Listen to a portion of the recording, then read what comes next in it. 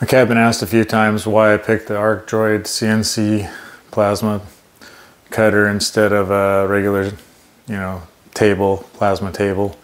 And this is the reason. This is my space, the third stall in my garage. It's tiny. So I picked one that will fit. So I still can do other projects, welding, whatever comes up.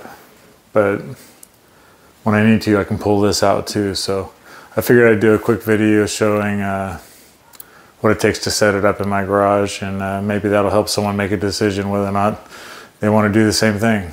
So I'll do a time-lapse thing. This won't be real long, just so you can see. And as far as cutting, I got a request for another Christmas ornament, so I'm going to cut that real quick, and we'll see so you can see what it takes to set it up, cut something, and put it away.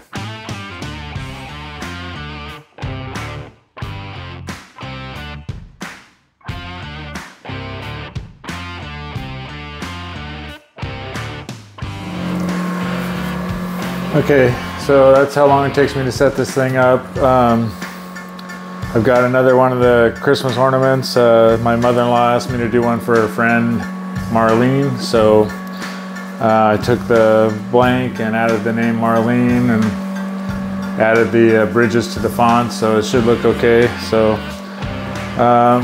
get my shades and let's just cut it out and see what it looks like.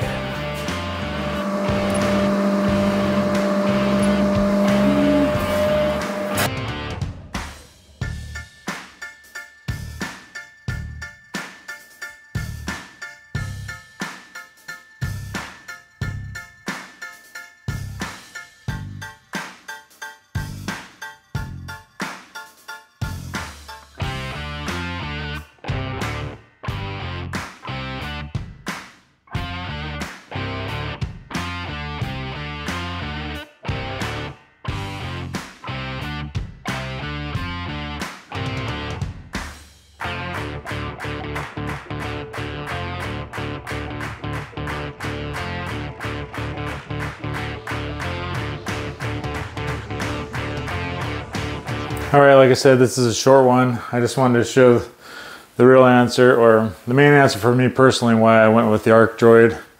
It fits in my garage, and it was the first to answer. I mean, I looked at a lot of things before I saw the fundraiser for the Arcdroid, and then I was like, if that ever happens, I'm gonna buy one. Well, it did, and I bought one, and I don't regret it for a second. The reason being, if I had a table here, I don't know what I would do with it. It would be the only thing I could do in here. So anyway, the other thing, the Arcdroid has the trace function, which is really cool.